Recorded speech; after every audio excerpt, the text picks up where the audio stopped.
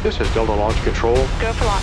3, 2, 1, engine start, and liftoff.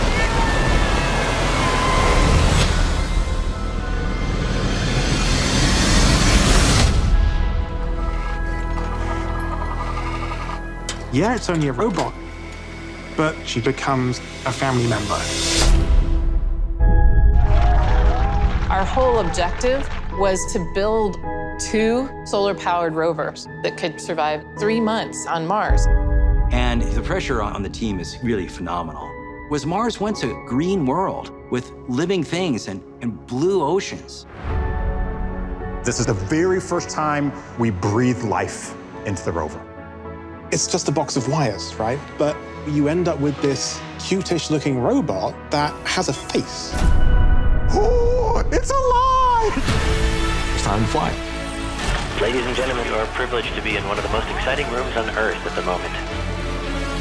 Rover diary. The signal from the vehicle is solid and strong. Opportunity is on Mars. What do we do next? Let's hit the road, pedal to the metal, and go see Mars.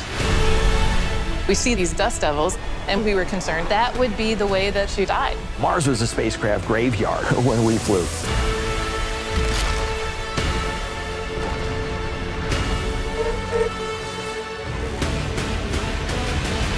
I don't think anyone expected the rover to survive all these disasters.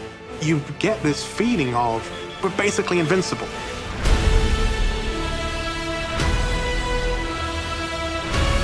Through this robot, we are on this incredible adventure together. Humans are capable of forming a connection and a bond to a robot.